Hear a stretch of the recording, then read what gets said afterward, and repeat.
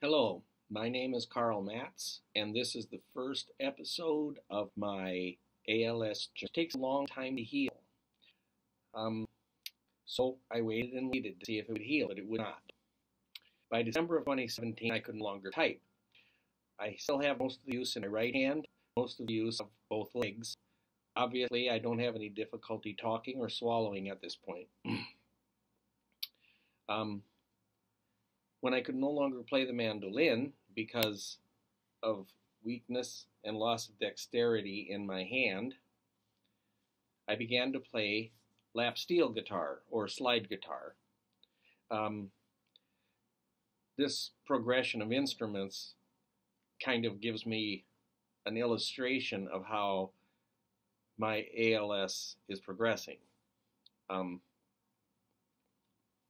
So throughout the summer of 2018, I was waiting for it to heal. It did not heal. My wife said, please do something about this. So I went to see my chiropractor, who referred me to an orthopedic surgeon. He took x-rays, no arthritis, nothing wrong with the bones. So he referred me to a neurologist. Neurologist inspected me, but did not do any other tests. He was planning an EMG. He said it was probable ALS, but since this was not my principal clinic for insurance purposes, I had to drop that referral and go to my my regular clinic, which is Mayo Clinic.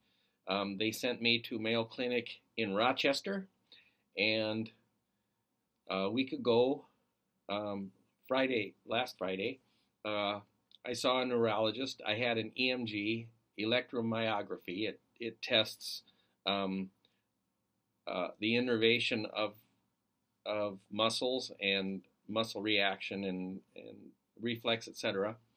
And they determined that it was probable ALS. In the last 10 weeks, I have felt twitching, they call it fasciculations,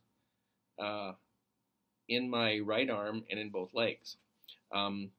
For about 18 months, the only symptom I had was muscle atrophy, loss of strength and dexterity in my left arm. That was one of the reasons why we thought it was an injury, because only one limb was affected and the others seemed to not have any indication at all. But like I said, in the last 10 weeks, there has been an increase in the fasciculations or muscle twitching in my right arm and in both legs. Also in my back, lower back, and in my left shoulder. I am still mostly mobile. I can still walk. I still take the stairs two at a time, and I still have speech, complete use of my right hand, but not of my left. And as I said, twitching in my right arm and both legs. So what we're anticipating is probable muscle atrophy in the other limbs.